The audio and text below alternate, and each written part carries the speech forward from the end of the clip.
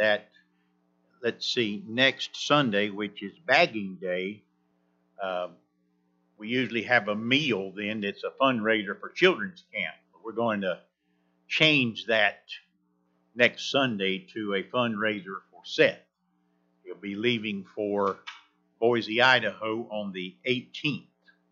And I'm going to miss him. I know a lot of people are. I'm going to miss him for a lot of reasons. One thing is just about, of course, since he started a job, that changed, but just about any time I ever call on Seth, he was able to help. And I don't have anybody take his place. Now, if there's anybody out there that'd like to, we'll just sign you right up. But Seth and I have done a lot of things together. Matter of fact, and I'm not bragging on myself, but Seth said he'd never been to Sonny's barbecue. What a shame. But brother, you can't say that now. We have been to Sonny's together. But Seth's going to come and share a little bit about what his mission trip's going to be about, and then he's just going to preach the Word of God to us. So, brother, come on up here and do that.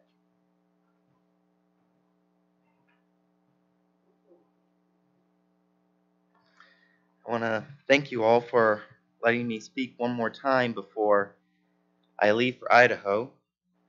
So, if you would please open your Bibles with me to the book of Luke, chapter 10. Luke chapter 10, verses 1 to 2.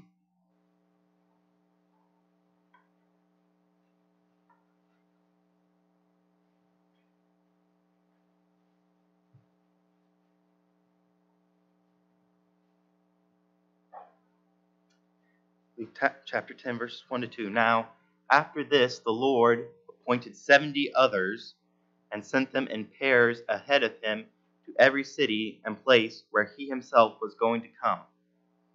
And he was saying to them, the harvest is plentiful, but the laborers are few. Therefore, beseech the Lord of the harvest to send out laborers into his harvest. Let us bow our heads and pray right now.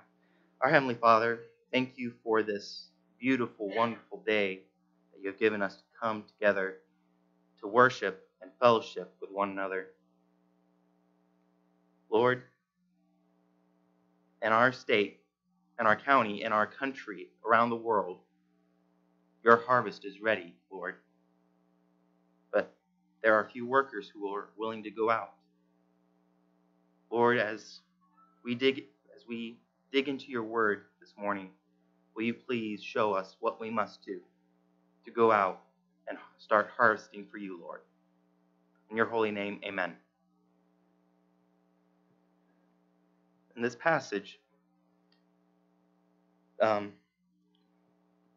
Jesus Christ's following has gotten to such a size that he is able to send out ambassadors to the cities that he is going to come to.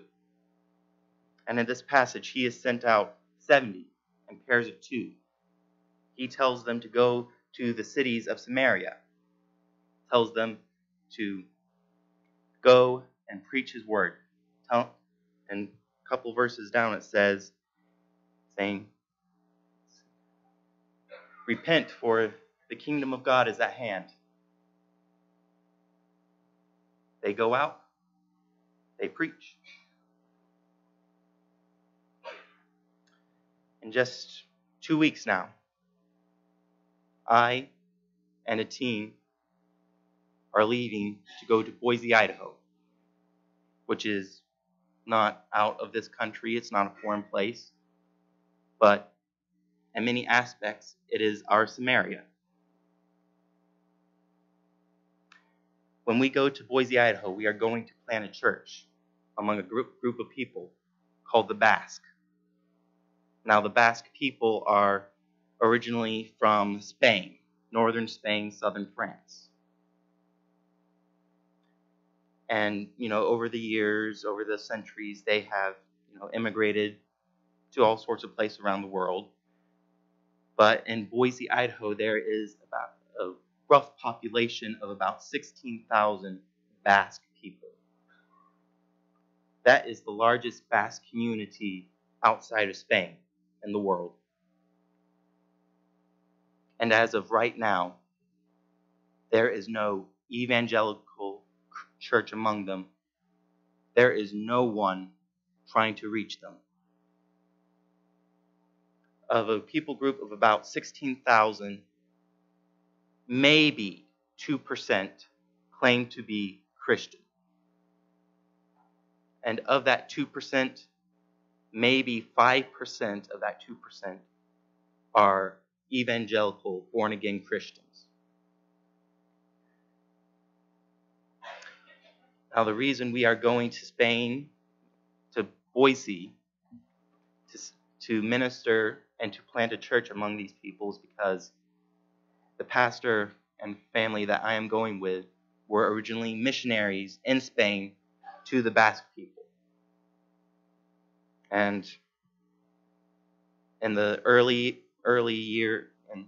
of 2021, Pastor Matthew McDonald, who's the one I'm going with, he and his wife took a trip out to Boise for some conference or another and found out that there was a large group of Basque people.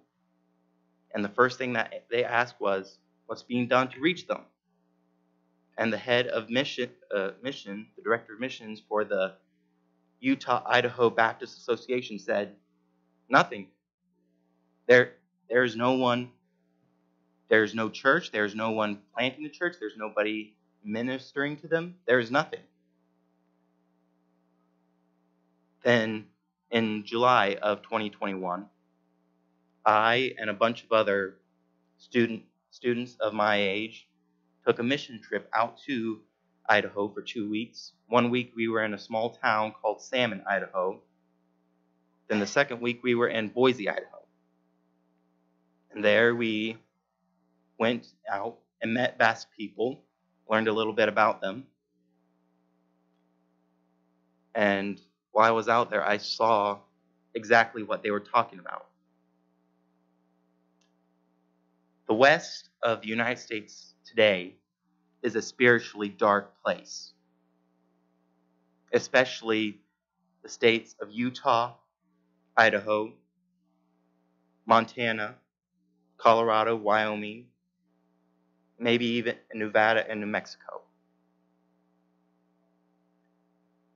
Those states are not only spiritually dark, but in those states, the most prominent religion, and I use that term loosely, the most prominent religion in those states is the Church of Jesus Christ and His Latter-day Saints, Mormonism.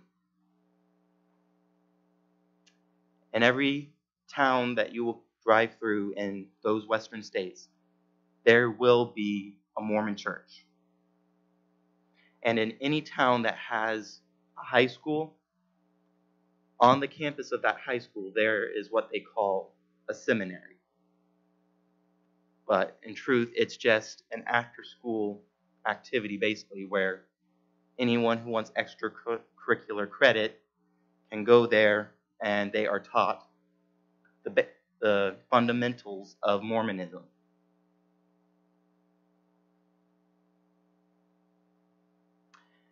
When we were driving through Idaho up to Salmon, we drove through one town.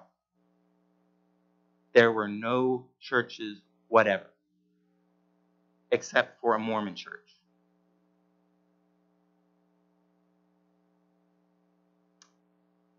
When we go to Idaho, we are going to a place that knows little or nothing about Jesus Christ, or what they do know about Him, it's only through Mormonism. We are going to be ministering to people who think they are all right the way they are,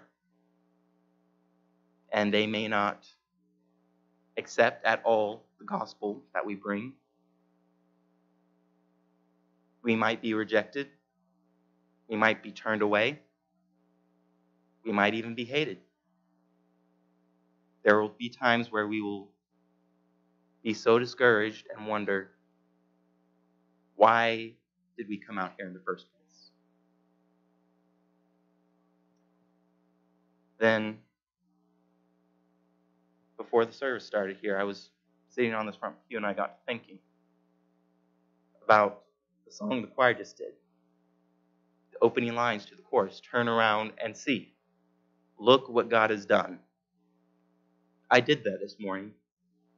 I looked back over the past year and a half, and I started to see the work God had started to do in preparing for this mission trip that I'm about to go on. He put Brother Matthew McDonald in Boise, Idaho at the right time to see that there is work to be done in Boise, Idaho. Not only in Boise, Idaho, but in the whole state. He has brought people into my life who have a love and a desire for mission work, a love and desire to tell people that they are horribly lost. But there is a way to be found, and there is one who is willing to find them, take them in, and love them.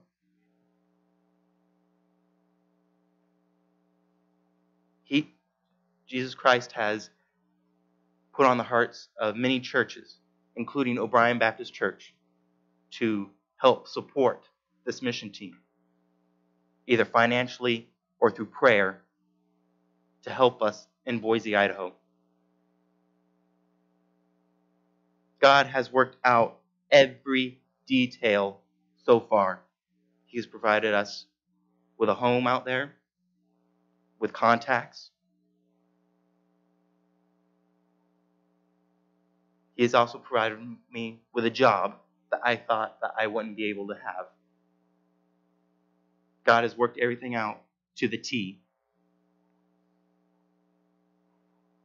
When we get to Idaho, it will be at least another year before we officially start our church. But already we have a church. And the name of our new church will be the Chea Church. Now, as y'all notice, I am wearing a black t-shirt with a round circle on it. And on it, I know y'all can't see it, but it has the name Achea Church, Boise, Idaho. Now, the word Achea, it's a Basque word, and it means home. The church in Boise that we will be planning will be called Home Church. We want these people to know that the church is their home. It is a place where they can find love, comfort, and shelter. We want them to know that it is a place that will take broken people in, and we will love them and care for them, and we will minister to them, and we will show them that there is one who, even though they are broken, have been disregarded by the rest of the world, have been thrown aside,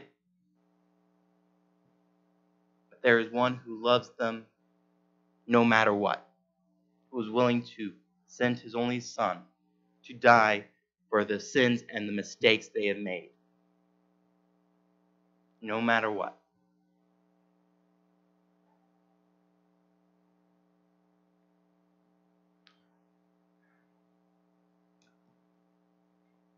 I am a laborer who is going out into the harvest that is plentiful and ready.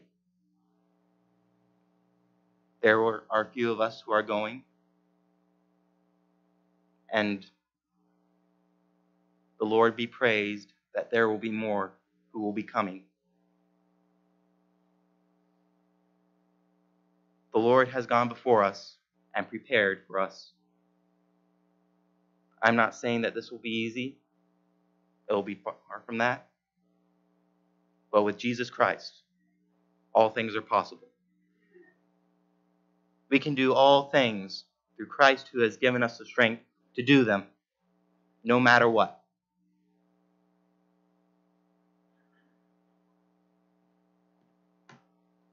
The race to Boise, Idaho has begun. It will be long. It will be hard. It will be uphill. It will be downhill. There will be mountains in our way. There will be valleys to be crossed. But with our faith in Jesus Christ, we can move those mountains and cross those valleys.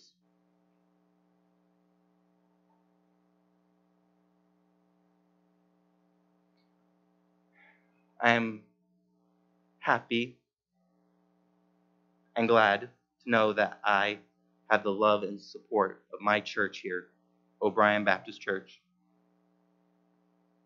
They have been so generous to me. All of you have, willing to set aside a portion of the budget to help my expenses in Boise, Idaho. The private donations from individuals, I can't tell you how much they mean to me.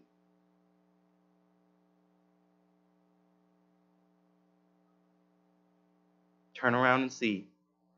That's all I can do. And just look at what God has done, not just for me, but for the team I am going with, for O'Brien Baptist Church, for all the churches in the Suwannee Baptist Association. The Lord is working here. He is working also in Idaho. He is also working elsewhere. We just have to be ready to go out and work his harvest.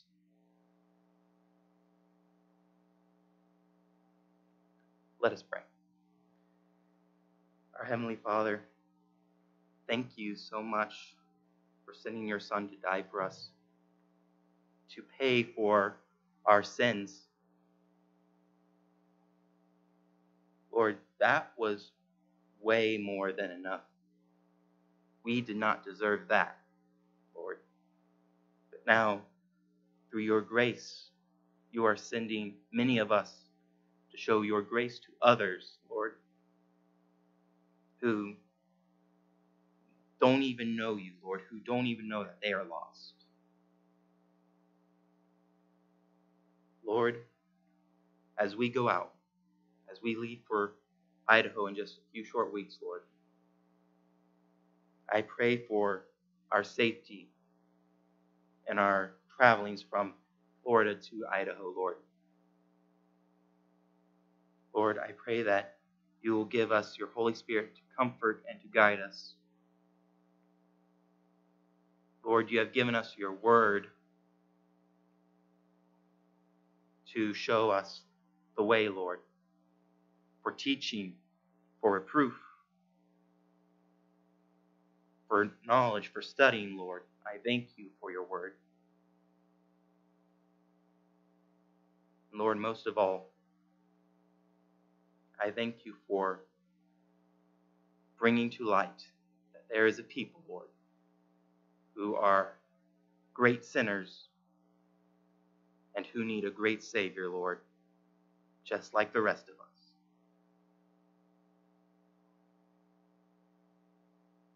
Lord, when we go out, we will go out fully armed with the armor of the Spirit, Lord, the sword of truth, the breastplate of righteousness.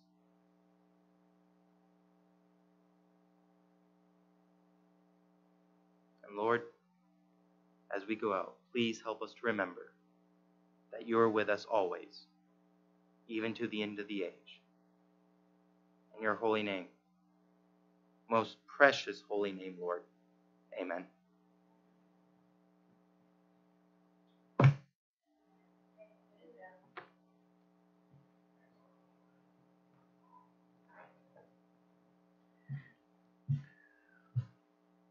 This has never happened before in the history of this church. To me, that is just, well, like I said, we live in unprecedented time, and it takes unprecedented people to meet the challenge of those times. I've never been to Idaho, never had any desire to go. It's too far from the Sunshine State.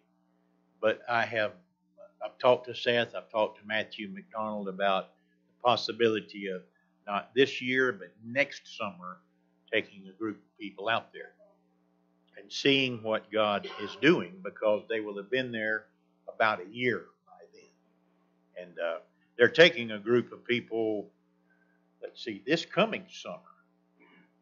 But I told Seth I thought it would be better for our church and for us to wait at least a year, let them get settled, get some ministries going, and that sort of thing. I'm willing to go out there simply because, can you just imagine if the state of Florida was as dry as it is out there? And I'm not talking about the temperature or the climate. I'm talking about spiritually. I mean, everywhere you go here, there's a church on the corner of some kind. And yeah, we got a Mormon church in Brantford, but they're just as wrong as the ones in Idaho. And folks, when they hear the story of the Jesus of the Bible, it changes everything. I think God's about to do something up there that, well, has never been done. And who knows what will become of it. Like Seth said, they may get out there and it may turn into something that, well, not only is very difficult, but how do you reach people that think they're okay? Same way you reach people here. You run into people all the time that think they're okay. Everything's all right. But they're headed for a devil's hell. And folks, I say this often, but I agree 100% with what Charles Spurgeon said many years ago. If they are bound and determined to go to hell, may they have to jump over us to get there. Seth's willing for them to run into him to keep them out of that awful place. Next Sunday, we're going to have the fundraiser, but if you have a little envelope like this one, you can put a gift in there to help him. If you're going to write a check, Sheila, it's probably better to make it to the church and then you take it from there rather than to make it to him. Just do that. Debbie and I are still praying about what we're going to give, because we're not just going to give once, because I just don't think that's right. This young man's going and doing something he's never done before, and our church has never been in this situation before. And you realize when you look at our budget, there is nothing in there about missions. Well, there's going to be. There's going to be. Because, Paul said in one of his letters that God will supply all your needs according to his riches and glory by Christ Jesus. Now, he said that to a church that was very poor. But that church outgave the bigger churches. Yeah. God can do that. I'm not worried about the amount, and I hope you're not either. Just let God take care of that.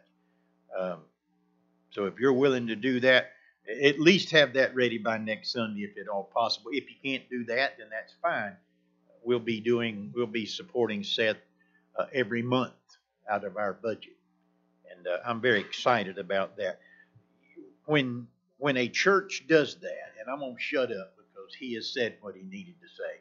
When a church does that, God supplies their needs. He's not going to supply our needs if we do not support ongoing mission efforts like this one. And God's been good to us. I want him to continue to do that.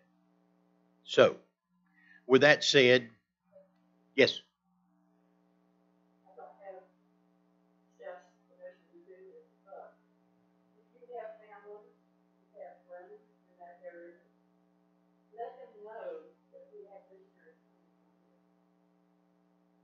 I have a brother in his family that is near Boise. I have contacted them, let them know that is coming. And they have given me permission to give him their address and telephone number so that he can know that there's somebody out there that's behind him and that will help him in any way they can. And I will give him that information. And remember to pray for Seth and hold his hands. And I think we all have special prayer. Oh, that's fine. That's fine. Would you come to the piano, please?